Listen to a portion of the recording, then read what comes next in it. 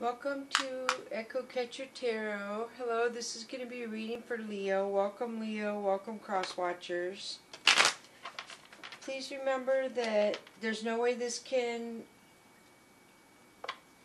apply to every single Leo out there. So if it doesn't apply to you, then feel free to watch your moon or your Venus sign. And I put the birth chart information back up here, so you just need to Google birth chart in your search engine and the time you were born, the date you were born, and the place you were born, and then it will show you a lot of stuff about your birth chart or natal chart. And just go look for your Venus sign, your sun sign, and your moon sign, and then that will help you a lot. So I'm using the Mystical Cats Tarot deck. Please remember that the masculine and feminine energies can be vice versa, as well as if I'm talking about a card and I say it applies to you and you feel like it applies to somebody around you, then feel free to vice versa that as well.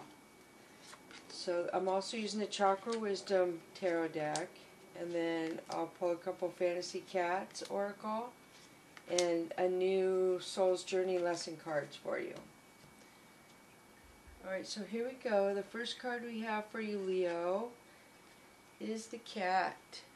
The cat is my precursor to love. It's usually when you're happy-go-lucky and you're not expecting love to come, and then it comes in. That's usually what that means to me.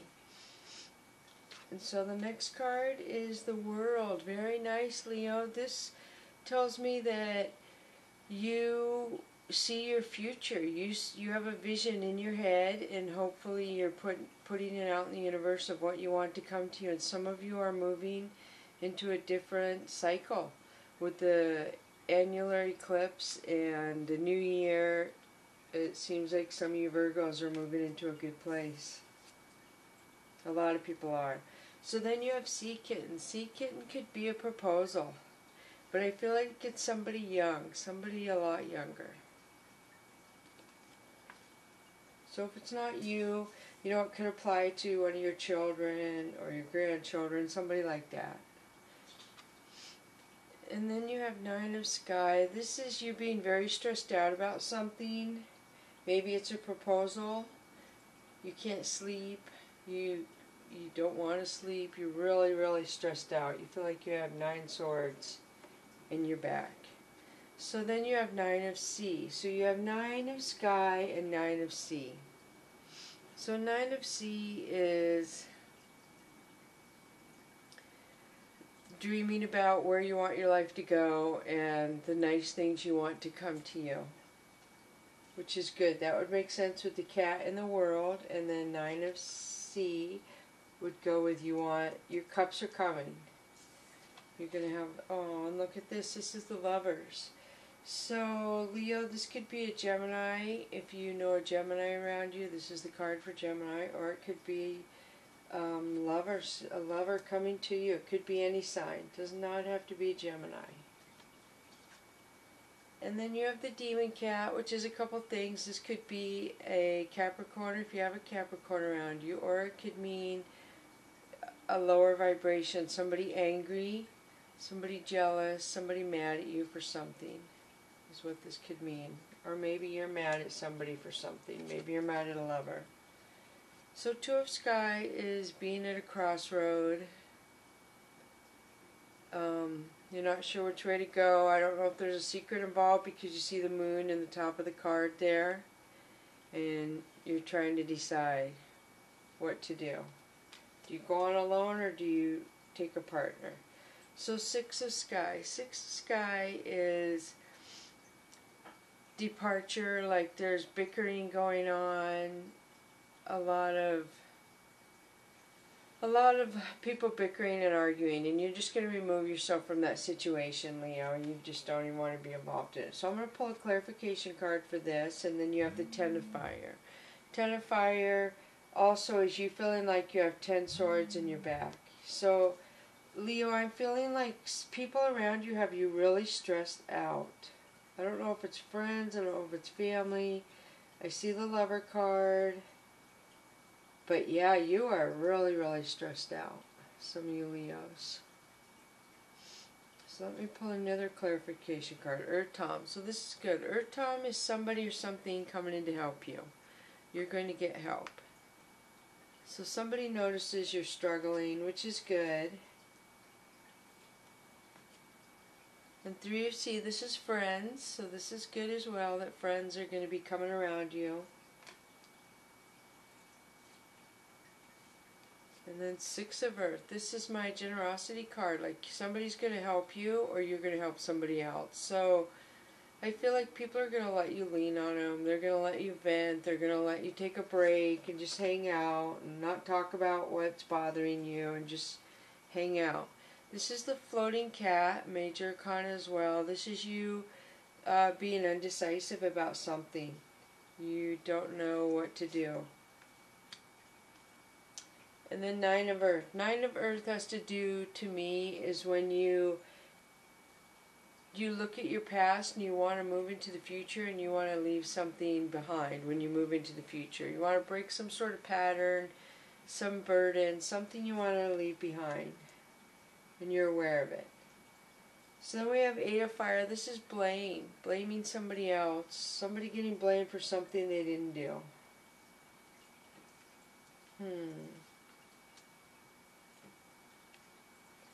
And the Priest, the major arcana. So the Priest has to do with the divine guiding you. You're being guided to everything that is happening. And some of you might have some kind of instinct within you, or you feel like you knew something was going to happen or it was going to turn out that way, but you really didn't listen to your instinct because you kind of doubted it, if that makes sense, Leo. And so, oops, now I switched to the other card. I guess I didn't even realize. So this is the Chariot in the Chakra Wisdom Tarot. This is a risk of starting over. So we'll put this up here. See, I'm sorry I picked it too early. So the risk of starting over, and then you have Ace of Wands. Very nice. Ace of Wands is her taking an opportunity. You have an opportunity and you're trying to decide how to use it wisely. And High Priestess, beautiful. This is gut instinct. This is somebody who's beautiful from the inside out. She's wise, she's honest, she's loyal. Very good qualities in the High Priestess. And then the Empress, wow. So this would be somebody passing something on that they've taught to somebody. So the High Priestess and then the Empress. This is like, could be 3 generations right here in this reading. Maybe somebody is passing a cup of love or something to somebody younger. Teaching her something. So 4 of Coins. This is some sort of blockage in your love. Something has you confused. Whether it's long distance, in a relationship, something has you blocked, so to speak. And Temperance, major arcana as well. This is the divine guiding you. Abundance is coming. You just have to wait until the time is right. 9 of Swords. 9 of Swords is regret and defeat. You have regret and defeat about something, Leo. That could be where your heart is blocked. So 9 of Cups. This is you moving into luxury and reward, good karma coming to you. The Fool. You had the Fool twice. So it was the first one to come in. And if I would have not chose that extra Chariot, this would have been the last one on this deck. So the Fool is just you going on about your business and your life changes and you're super happy when it does. And then you have the Devil, which you had that up here as well. Confirmation. So this is either Capricorn or somebody angry or jealous around you, Leo. So you have that one twice. And you have 9 of Sky, which is 9 of Swords. So wow, look at this. So you have the same identical cards over here that you have up here. They played out again in themselves. So that would be the Fool, regret, and anger, or the Devil, 2 times. And you have the World, luxury and deciding. Then you have risk of starting over, trying to decide, and luxury. These cards are almost the same. This is so amazing. On this, this is amazing. So you have Sea Kitten, the Lover, Six of Sky, and Ten of Fire. And then you have the Empress, the High Priestess, Waiting, and Four of Coins. This one doesn't really come out. So, the Earth Tower, I'm sorry I'm looking at these. Nine of Earth, which you did have this one. Ace of Wands, the Priest. Wow, this is amazing. Just double confirmation on a lot of these. So very cool. Okay, so let me pull another one. So you have Princess of Coins. Princess of Coins is somebody who's reliable with her coin. She's very practical. She pays her bills, and if she has any left over, she'll spend that practical too. And then Princess of Cups. Very nice. Two princesses in a row. So this is somebody tender and elegant. So you have the Princess of Coins, who's practical. You have Princess of Cups, who's tender and elegant. You have the High Priestess and the Empress. This is a lot of females right here. A lot. Wow. Then you have Four of Cups, Temperance. And then you have the Priest. So let me look at them again. The Floating Cat. Eight of Fire, Nine of Fire. Earth Tom. And then you have Ten of Fire. So you have Eight of Fire. Wow. It is just amazing how these cards, a lot of them look like. Three of Sea. And then Six of Earth. And the Priest. So sorry, I'm just laying them out differently. I'm going to figure out how to get a better camera and be able to lay it out so you guys can see it. So yeah, the Priest. Someone's coming to help you. Indecisive. This is very, very powerful. Just a lot of clarification. So Knight of Wands. Knight of Wands is somebody coming, an impulsive, it could be impulsive person. He's going to say something blunt. He's going to say something very blunt, very matter-of-factly. He's coming in soon. And then you have the King of Cups. So the King of Cups is a loyal person. So you have the Knight of Wands coming in to be blunt, and then you have a king who is loyal. So I don't know what's going on with these two, or why these two are up against each other. What's going on there? And then you have Knight of Cups. This is just amazing. This is a proposal. So look at, you have Knight of Wands, King of Cups, and Knight of Cups. So I don't know if there is a child around you, possibly some of you Leo, that wants to get married and the father doesn't approve, so the daughter's boyfriend, feel free to vice versa, feminine masculine energies where they apply, comes in and throws a little fit, voices their opinion. The dad gets mad and then they ask to marry the person. Could be what I'm seeing. Seems how it showed the younger person, the lovers, the generosity, the priest. Wow. Leo. So this is the Sun. This is abundance, love, happiness, major arcana. Everything's going to turn out fine. Everything will work out. Eight of Swords. Eight of Swords is feeling like blaming somebody for something. Somebody blames somebody. And Four of Swords. Somebody needs a rest. Their heart is overloaded. They've been thinking about something a lot. They're tired. Overload, totally. So, I wonder if I should stop there because I can't go over the time limit. We're at 15, so I could go ahead and pull a Fantasy Cats Oracle, I believe, for you. So yeah, a lot going on there.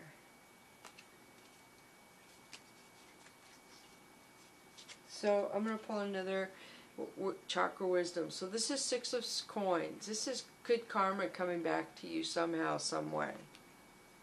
Leo. And then we have the Hierophant.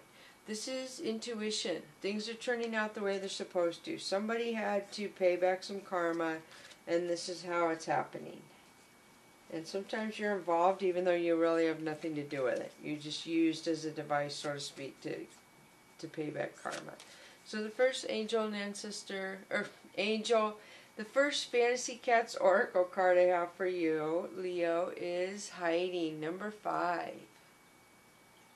Hiding means make plans but don't announce it. Don't tell people your plans. Don't announce people you're saving money. Don't announce to people you're starting your own business. For some reason now is not the time to play your hand, is what that says. So the next Fantasy Cats Oracle is dreaming, number 3. So 5 and 3, if that means anything to you, would equal 8. So dreaming means that stuff could be coming to you in your dreams, information, so to speak, on things that are going on in your life right now. So hiding means like observe what's going on around you. When you feel it's safe, come out. You know the difference between safe and not safe. So listen to your intuition. Pay attention to your dreams is what I feel like. There's something in your dreams that you need to pick up. So I have a new deck. They're called the Soul's Journey Lesson Cards. They're gilded. I really love these. See how they're shiny on the sides. So I'm going to pull a couple of these for you. So the first Soul's Journey Lesson card that comes out for you, Leo, is forgiveness. I acknowledge that harboring resentment blocks the flow of love. It's beautiful. Forgiveness. So the next card of lesson, Soul's Journey Lessons card for you, is humor. I choose to focus on the lighter side of life. And look, it's got a Buddha in the middle. Aww. Very nice. So let me see what the book says on those. So forgiveness and humor.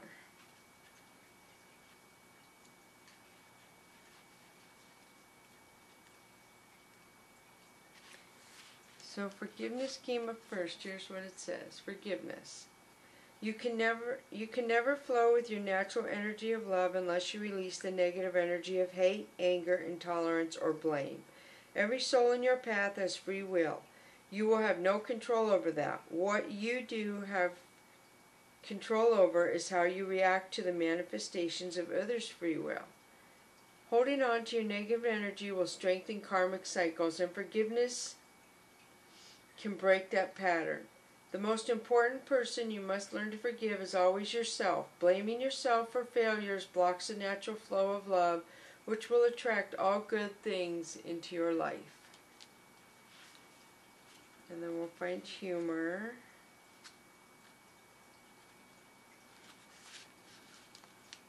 I choose to focus on the lighter side of life. There are definitely parts of life that require your serious attention, but you have to learn to have fun. Don't neglect things that bring you joy or make you laugh. Besides the health benefits to your physical body, your emotional and mental bodies reap huge rewards from the art of joy. Seek out the people who make you feel good about being alive. Avoid cynicism and pessimism. Always look at your cup as being half full instead of half empty. The endless chatter of this physical dimension can seep into your conscious mind, so do your best to listen to happy music, read soul-enriching fiction, and be wary of movies or TV shows that can darken your mood. Happy people attract happy people. Beautiful, beautiful. So that is forgiveness and humor for you for the lessons. Soul's lessons. Very nice. Okay, so I hope, let me pull an angel and ancestor card for you. I haven't been doing that. I have so many, I like the new decks, but I'll pull one for you. Let's see what comes up. Leo. So the card that comes up of angel and ancestors for you is Knight. Be brave and honest. Very nice. So where is that book? It's not over here. So be brave and honest pretty much speaks for itself. I know that this guy is praying. He's holding his faith like in his hands. He's looking to the divine to help him. So forgiveness, humor, and be brave and honest. Those are your cards, basically, Leo. Beautiful. Beautiful for you. So thank you, cross watchers. Thank you, Leo. Thank you for coming to Echo Catcher Tarot. I'm very happy with all the new viewers. I'm happy with all the new subscribers. It's like Christmas, Happy New Year, all rolled into one to me. Thank you so much, everybody. Echo Catcher Tarot.